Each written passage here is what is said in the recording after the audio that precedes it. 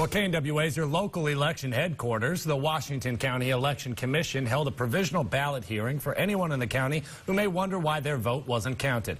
KNWA's Katie Davila live in studio to show us what the commission is doing to make sure all voters are being heard. Katie? Yeah, Alex, 75 votes from provisional ballots were not counted in this year's election.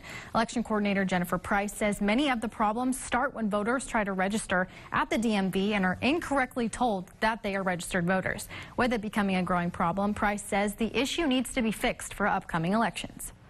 We've seen this over the years, voters who come in and who think that they're registered to vote only to find out that they aren't. We want to urge voters, unless you receive something from the county clerk's office, do not assume that you are registered to vote.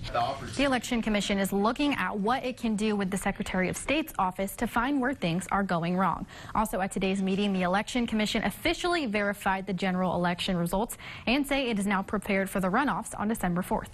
Live in studio, Katie Davila, KNWA Northwest Arkansas News. All right.